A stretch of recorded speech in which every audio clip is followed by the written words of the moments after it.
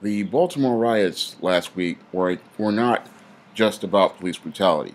That is the surface of the issue, but what really these riots were about, they were a commentary, a message to the world about the sad state of affairs that the black family has become.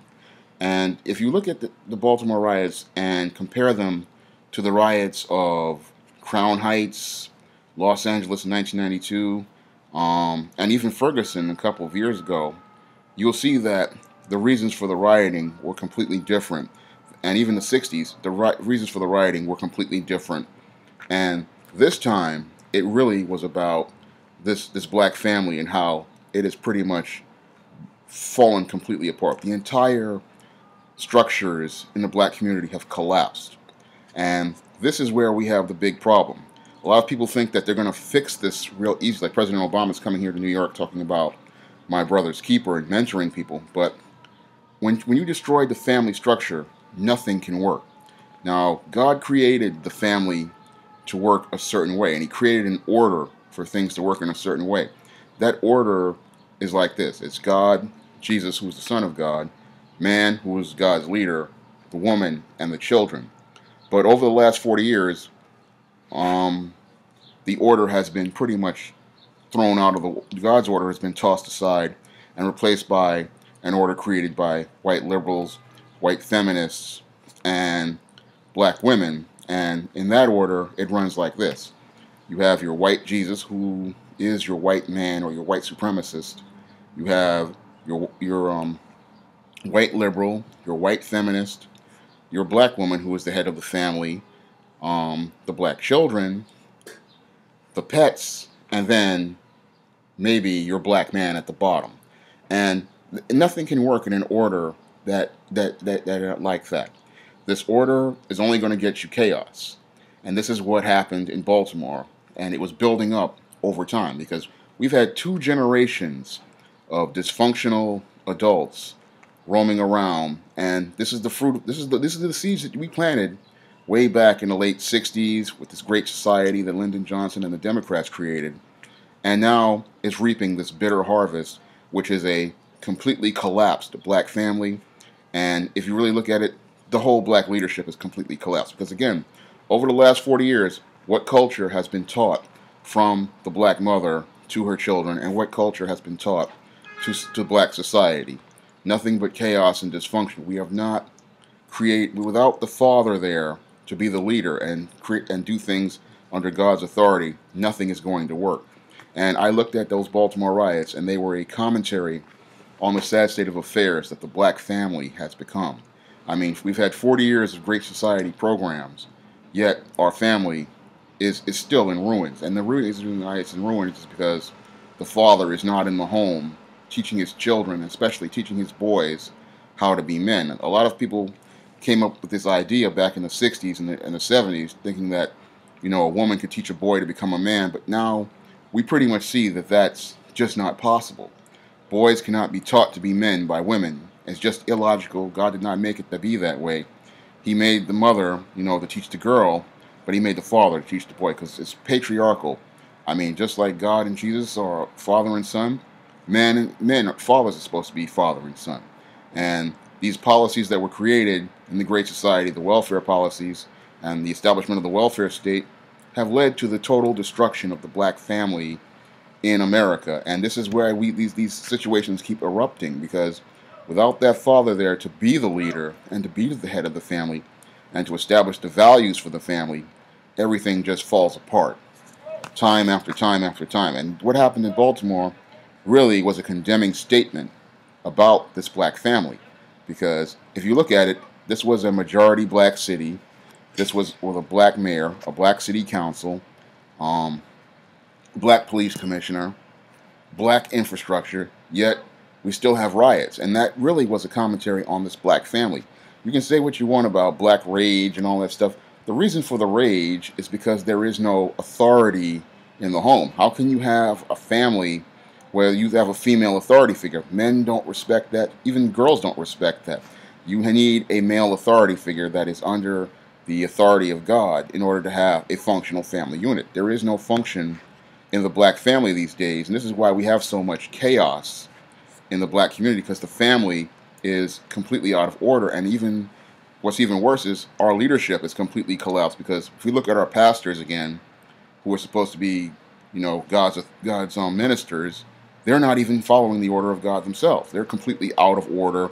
They're preaching some prosperity preaching. They're not preaching, you know, the true word of God. They're not talking about how the woman is supposed to be the helpmeet, because again, they know that the woman controls the economy. Black woman controls the economy, and they want to get into her purse and her panties, and that's what they want. So they're not preaching the true word of God and teaching the next generation. Same thing with our civil rights leaders who go around marching in circles talking about no justice, no peace, when then it shows, I look at the whole Freddie Gray and the Michael Brown and the Eric Garner and the Trayvon Martin situation, and it clearly shows me a total, again, the collapse of the family and the collapse of leadership in the black community. And this total collapse is why nothing gets done, because I look at it, all the marching and protesting is just going around in circles, because again, there are no men to set goals. And you need to have a set of goals. Just marching and saying the general word justice doesn't make it happen. You have to have concrete plans. If you look at the old civil rights movement, there were men in leadership positions, and they had plans for what they wanted to do and what direction they wanted to go in, and they had a comprehensive strategy. I mean, the Montgomery bus boycott wasn't just boycotting the buses; it was also having cars ready to take people to and from work. It was also about boycotting the businesses of those areas so that things could get done. And it was about people coming together and organizing. You don't see that with these recent police brutality protests. You just don't see any organization. I look at the whole Eric Garner situation here in New York, and there was no long-term set of goals. It was just sitting around waiting. And you look, and what's really embarrassing about this here in New York is that while these officers in Baltimore have been indicted, the officer who choked out Eric Garner and the black female supervisor who watched this happen still have their jobs, still are collecting checks, and still are adding money to their pension. And that's all because our leadership here in the community, your Al Sharptons and the rest of them, did not set a goal to get this man fired. And that should have been one of the goals. I mean, if you really want to stop this police brutality, you really have to have a plan to attack the culture that's within. And there is no plan to attack the culture from within. And set the standard, because again, this is the big problem in the black community. There is no leadership, because again, God's leader has been taken out of the picture for the last 40 years, and this is the bitter harvest that we're reaping, is that these children have no direction, no sense of focus. Because I see it, my family member who worked in education saw the exact same pattern of behavior: no direction, no focus, people just walking around doing whatever they want. I mean, just thinking that they're accomplishing something, but they're really going nowhere. And this is why, time after time, we have these protests and then nothing comes of it, because nobody really has a comprehensive plan. I mean, I look at the whole Baltimore Riots thing, and it's like the only real reason why they indicted those cops is because I think Major League Baseball made some phone calls because they were about to lose a bunch of money, and a couple of those business owners who didn't get their properties looted called up and made some calls to the politicians, and they wanted to get this taken care of, because they said they were losing hundreds of millions of dollars a day in revenue from travel and tourism and other areas. But your average Negro, they don't have the critical thinking skills to create a strategy to think about doing something on an economic level to stop police brutality, because this is how you stop it. Because if you look at things like 9/11, I mean, these Arabs pretty much hijacked planes and blew up destroyed the World Trade Center. Yet there was no racial profiling, no police harassment, and the reason why is because of economic reasons, and because these colleges and universities did not want to lose all that money from student visas and students traveling abroad. They didn't want to lose all that money. Otherwise, they would have just closed the border and called it a day. But they didn't want to lose that money. And that's where, and also the Arabs have a lot of economic power in other areas, like that OPEC oil embargo from the 70s. So the U.S. really didn't want to alienate those Middle Eastern countries. Otherwise, I think they would have been just like the way they treated black people. But the whole thing is that because of the economic power and the political influence, nothing was done. This is after destroying the whole World Trade Center and the Pentagon and all those people losing their lives. there was no, retaliation because of the economic and political power. Same thing with Asians, the same thing with Hispanics. They don't want to alienate those groups, but the whole thing is that black people don't want to flex their economic muscles. And this is something that should have been done all the way back when Michael Brown and Eric Garner did not get indictments. I mean, I looked at that window of opportunity that was missed by your NAACP, your Al Sharpton, and the rest of these people who were just planning marches and protests to Washington. This is Black Friday, the biggest shopping day of the year. You know what would have had an impact? People seeing no black people in the store, people seeing empty malls.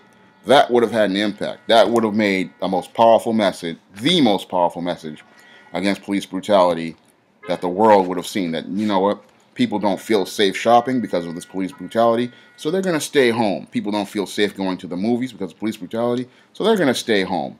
And that would have sent a message that the CEOs of all of these corporations would have made, and they would have pretty much changed the game, because you got to understand that economic power is what leads to political power. And this is something that, most Negroes don't understand. They think that it's just marching and protesting. That's the surface. That's not going to get justice. You really have to have a way of setting goals and getting things done. And this is one of the big problems, because, again, it all goes back to that family structure, because the family structure has been, again, completely destroyed. And without that father in that role of authority figure and that father in the role as leader, you really can't accomplish anything, because he is, again, God's natural leader, and he is the head of the family.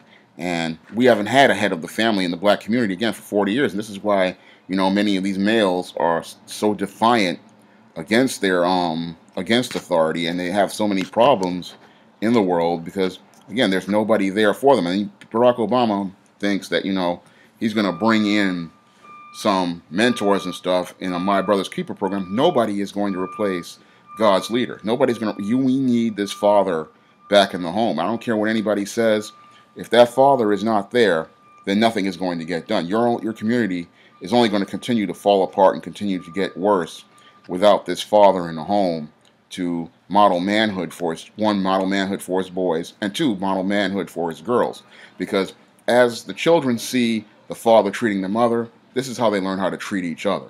And without this father in the home, nothing is going to get done. I don't care how many welfare programs you make.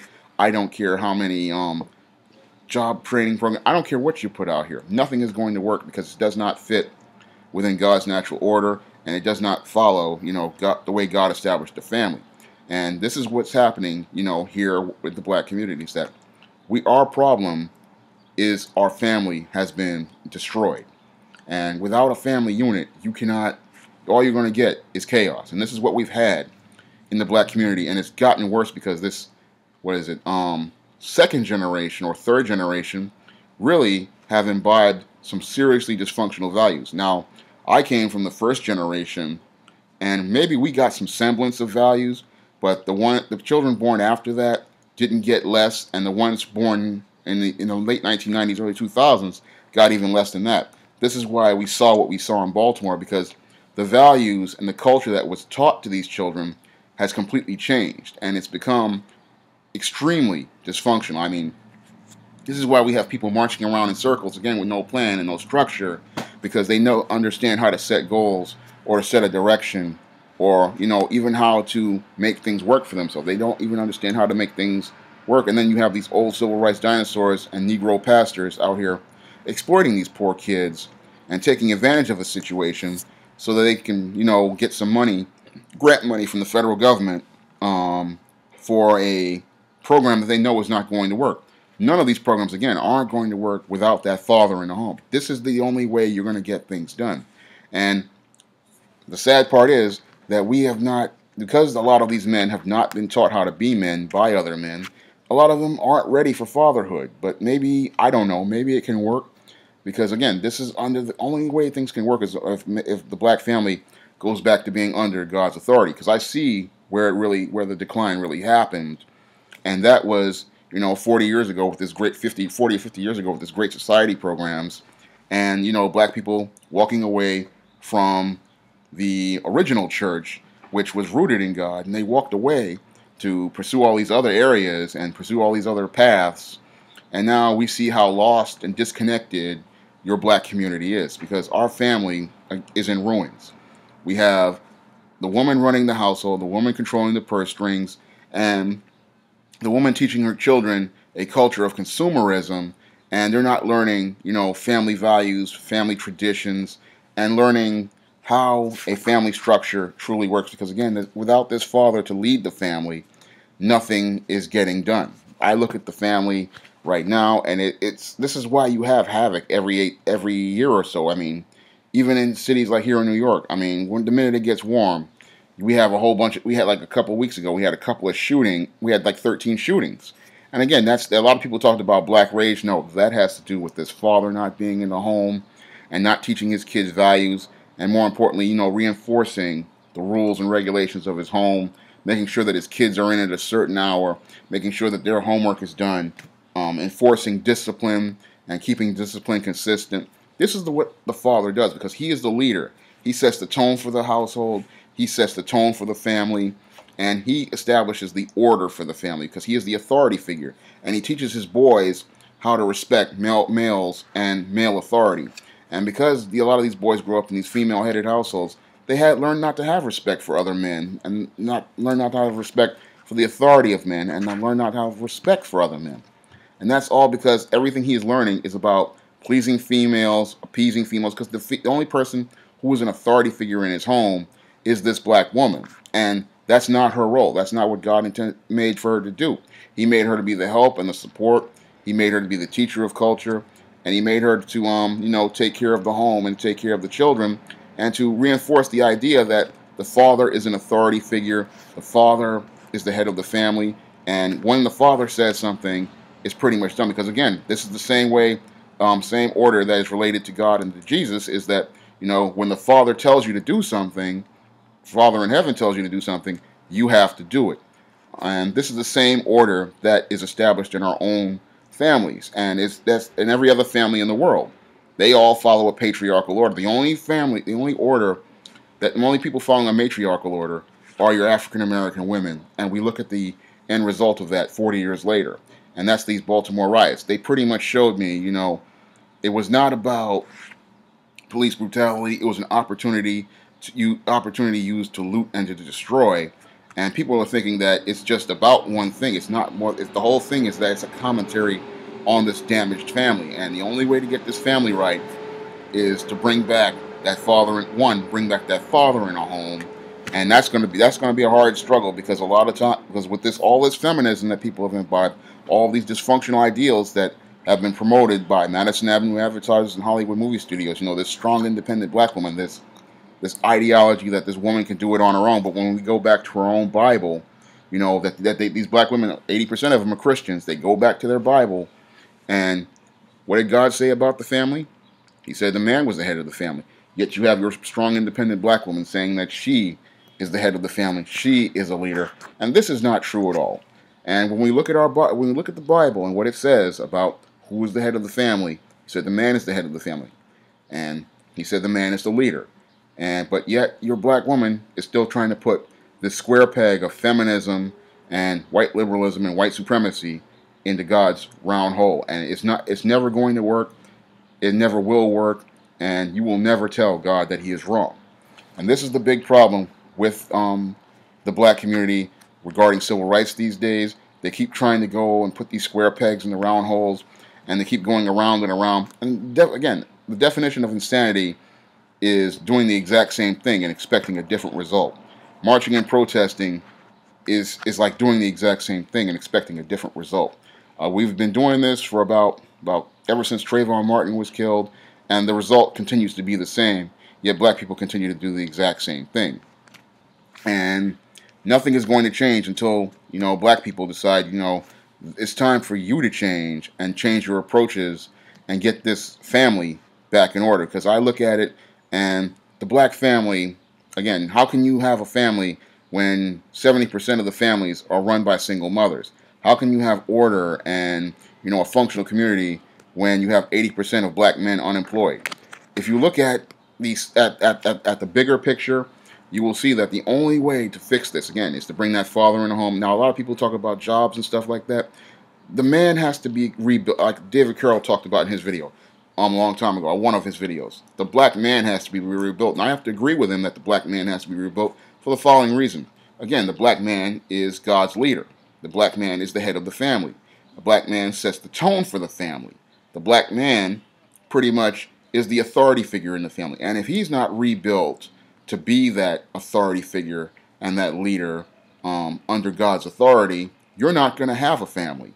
And you're not going to be able to control the community. All you're going to have is what you have right now with these single mother households, is a lot of chaos, a lot of havoc, because again, these boys and these girls do not respect the authority of this black woman.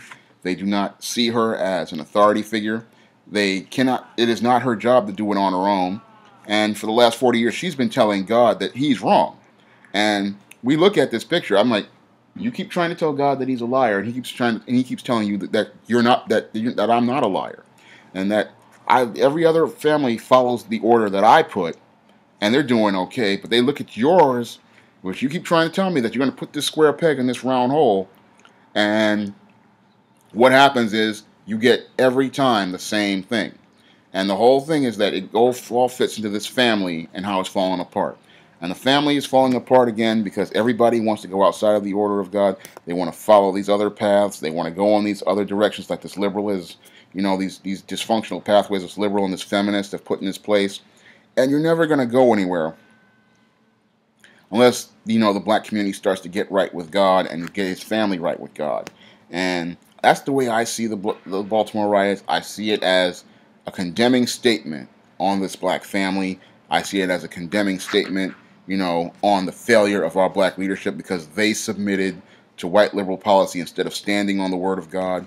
They stood there and, went along. Your Al Sharptons, your NAACPs, your pro-black militants, all of them, they all went in with those white liberal policies and these white feminist policies. And they pretty much sold the black community out and threw the black family under the bus.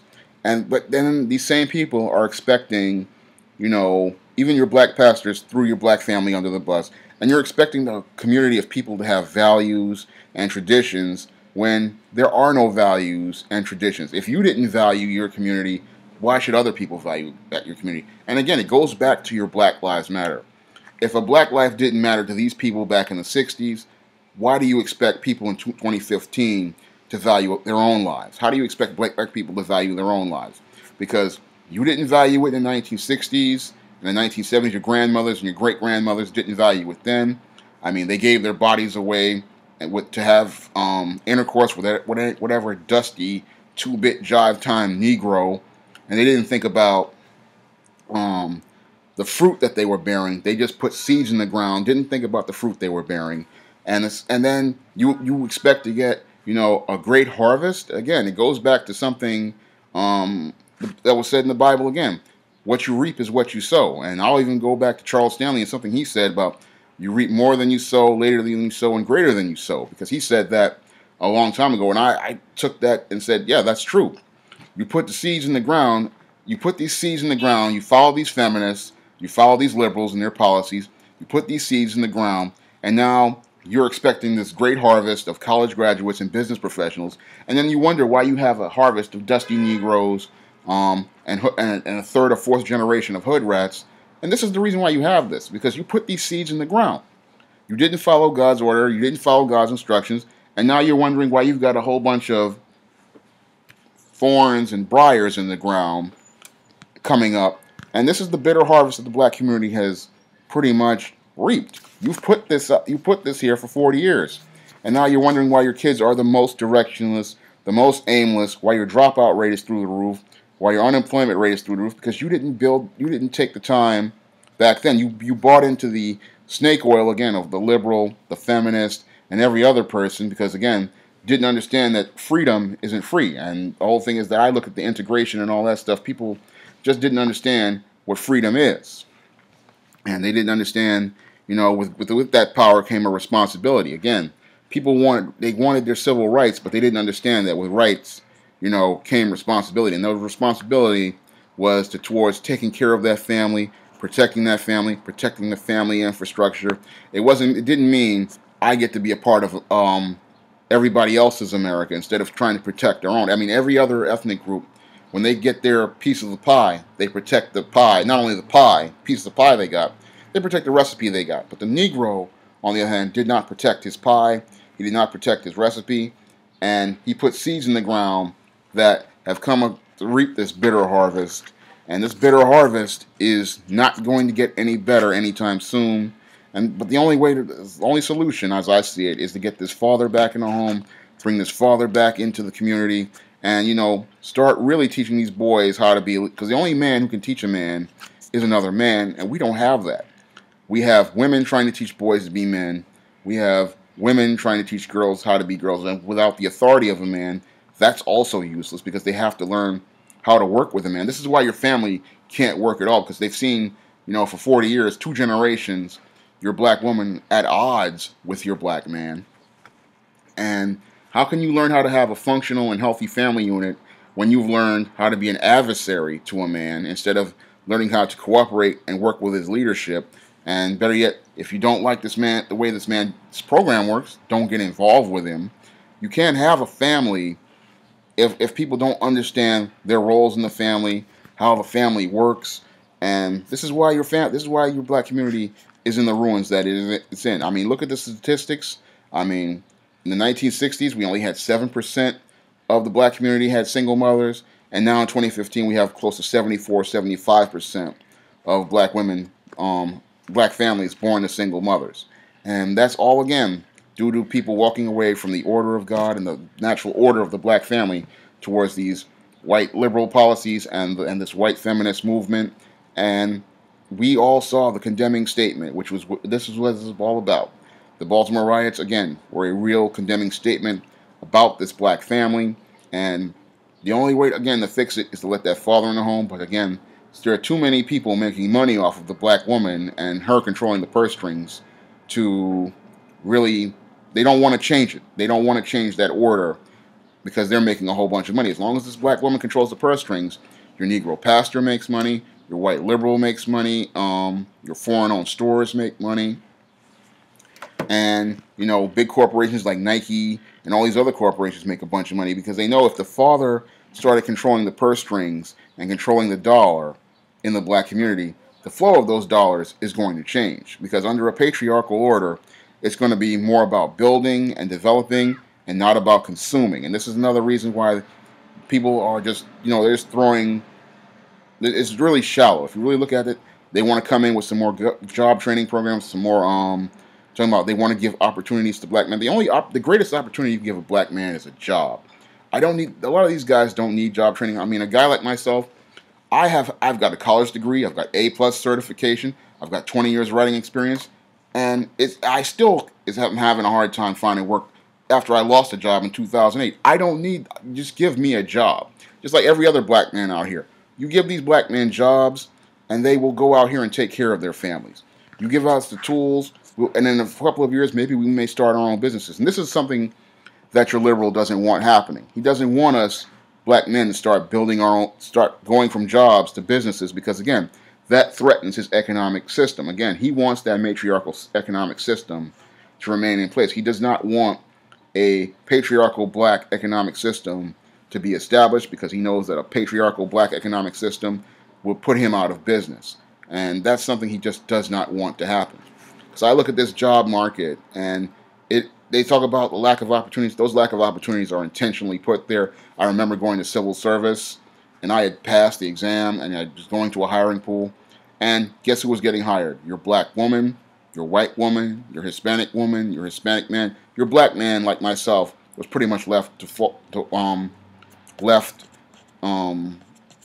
in the dust, even with the skills and the qualifications, because nobody wants to hire black men, as even black female HR directors or white female HR directors.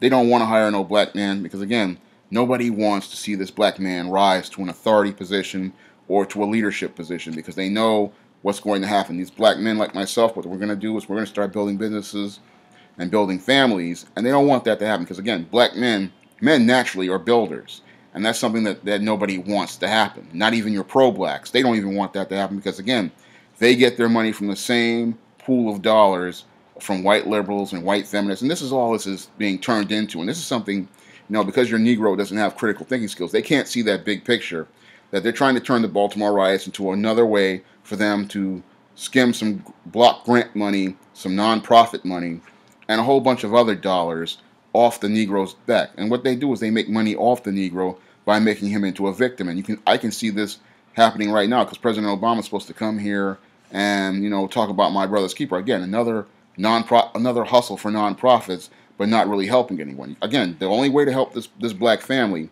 is to put this black man back in charge, and to give this not only give this black man a job, but that's just a start. Because if we had more black men having jobs and controlling their families, again, that would be a start. Having him on the job, and because all of this is about modeling manhood. Again, if I see this father, coming in like I saw with my father. I mean, I only saw him once a week, but I saw him as an authority figure. I saw him as a leader. I saw him, doing the things that men do. And I also had an older brother who showed me, the things that men do and modeled things like going to work and coming in on time and being reliable and being consistent. And I still model those things to this day. And some people make fun of me because I do things the same way all the time. But, that's what I learned from my older brother, and that's what I learned from my father. I learned the basics of manhood, and it's like an unconscious thing because you're seeing these men do these things every day.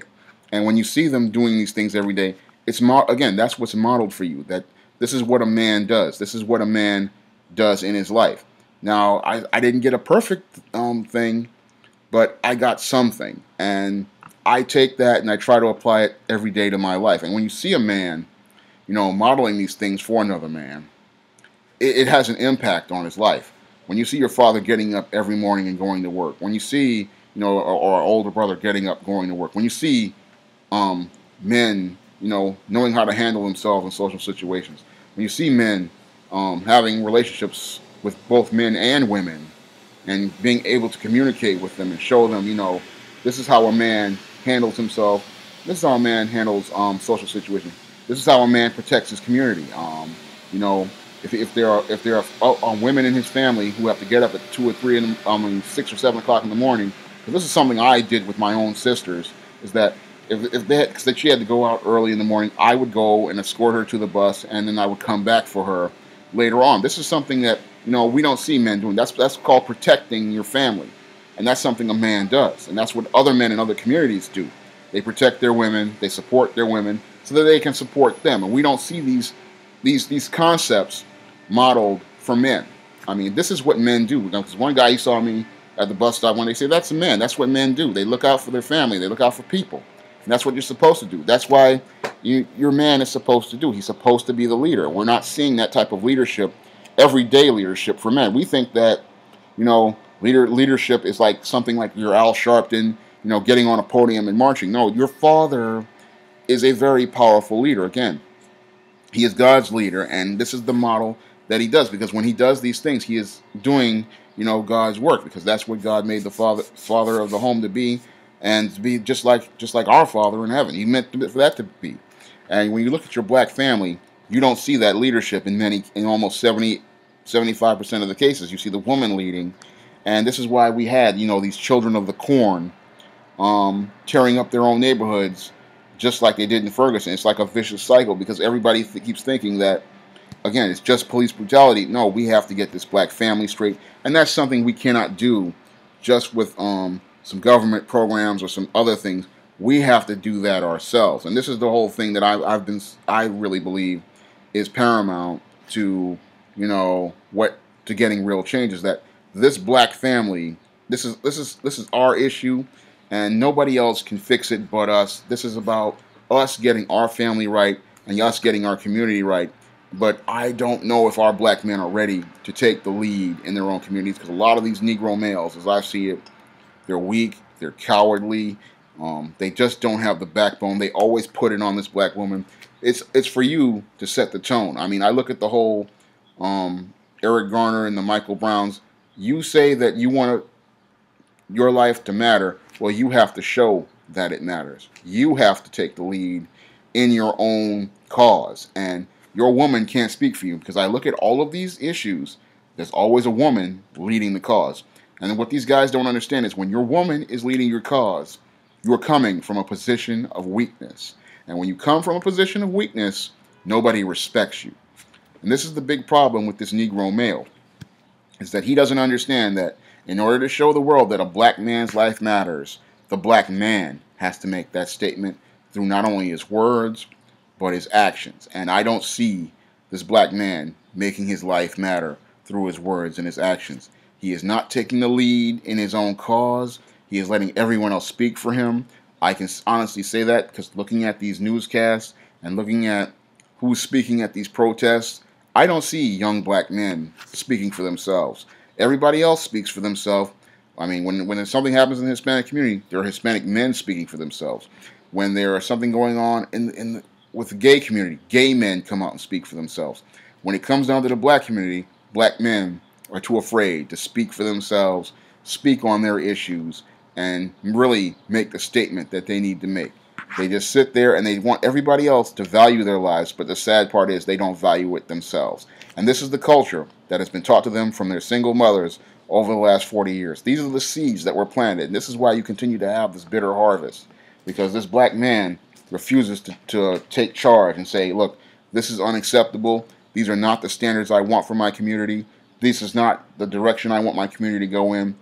We're going to take charge of our community, and we're going to set the statement. And this is, again, I go back to all these other, YouTubers like Team Lot and David Carroll talked about voting. Yeah, you can set the tone, because if you come out here and set this tone and say, look, Democratic Party, you're not doing what we need to do, we're going to get rid of you and get people in here to do what we need to do. We need leadership, and your community right now does not have leadership because, again, God's leader has been removed from the table for the last 40 years, and the sons who have been taught by these single mothers have no idea on how to lead their community. They have been listening to snake oil from pimp pastors, con men, pro-black con men who only live to exploit the black woman for $1. And we need a new direction if you want to get this black community right. And the only direction, again, is to put this black man back in place so that he can be God's leader and he can follow the will of God and get his community back on track. That's all I have to say for this video. Many of the points that I have presented here in this video are in my ebook, Why 70% of Black Women Are Single. In that ebook, I go into detail about how your white feminist, your white supremacist, and your white liberal created policies to destroy your black family. And I also talk about how this black family has been socially engineered into this matriarchy, and how this all has to do a lot with economics, and how there's a lot of stuff going on behind the scenes regarding the total decline of this black family, and the reason why we're seeing so many incidents like these Baltimore riots and the Ferguson riots. All of this, again, has to do with the black community being outside the order of God and outside the authority of God, because the black community is so far away from God's natural order that this is why we have the chaos that we have. I really urge you to go out and go get Why 70% of Black Women Are Single.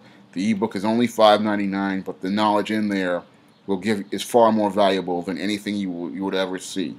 That's all I have to say for this video. You can comment, rate, and subscribe.